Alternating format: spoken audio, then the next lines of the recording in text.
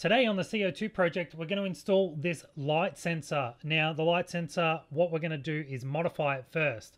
We're going to take the actual sensor bit off. Now, I'm going to try and solder it off, but it doesn't actually work. So I ended up having to cut it and basically solder cable onto the ends of it.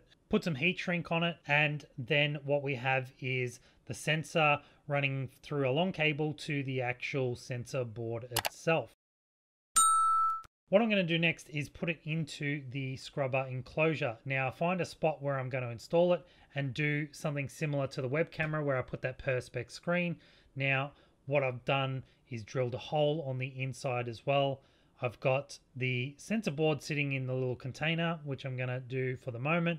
Cable runs all the way along. I've hot glued the cable down all the way up to where the actual sensor bit is actually goes through, and you can see it there underneath the Perspex. So it'll pick up the sunlight and transfer the signal down through to the actual controller unit.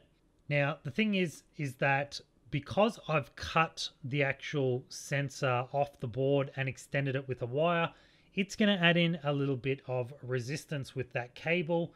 Now the resistance will change what the actual output will be, but with all of these lighting or light sensors, you need to actually adjust the setting first with that potentiometer, and that will actually calibrate it to make sure that it's set up how it should be. Calibration will do, I'm thinking what I'll do is all of the sensors will need to be calibrated and go through all that. I'll do that all in one episode at some point. Now, if you want to know how to actually set up and code this sensor, go check out the other video that I created.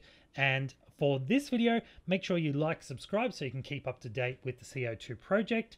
Thanks again for watching, and as always, we'll see you next time.